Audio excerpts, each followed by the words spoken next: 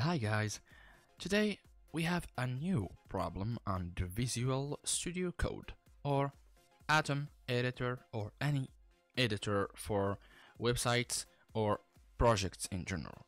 But today on the Visual Studio Code exactly, using ftp-simple extension and facing a new problem, which is command.not.found. Let's solve this problem.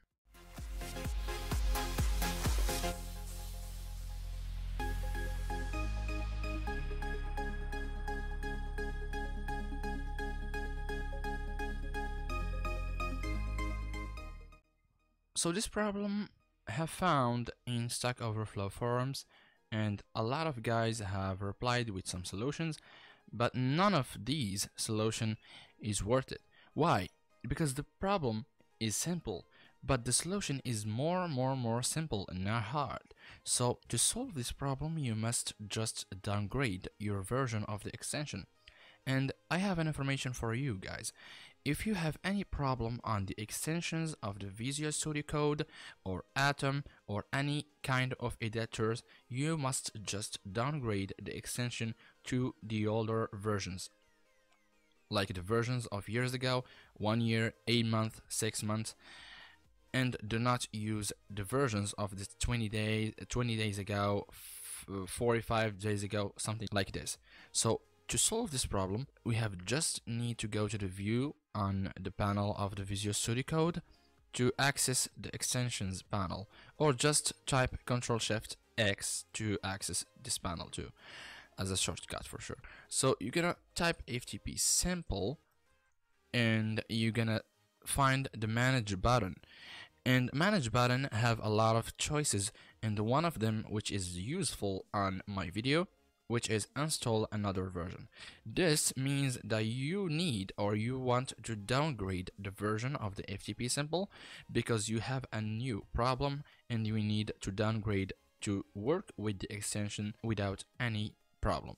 So click on the install another version and select the 070 version, which is I'm using it right now, even if the developer, which is homie2833, have solved the problem on the last version, but I don't use the last version for the reason of having new problems in the future. So I keep using 070, which is the best version of ftp-simple. So click on it and wait for VS Code to install this version for you, and will request a new reload to reload the Visual Studio Code, and do not update and disable the automatic update of the extensions. You can disable it from the settings. So unclick on the reload required, the editor will reboot or reload in fact. So now we're gonna try to configure our configuration or ftp-simple JSON file. So now we're gonna try to configure the FTP settings file, which is ftp-simple JSON or ftp-simple temporary file JSON. Unclick on the config or FTP connection settings in order to configure our file, and the file opened successfully, and you can type the name, you can type the port, the FTP and username and some of these, and you can remote your directory open to workspace, which is just localhost, and I will reconfigure it with my own file, which I have it here, my backup. So that's it guys, the problem is solved. Try to subscribe on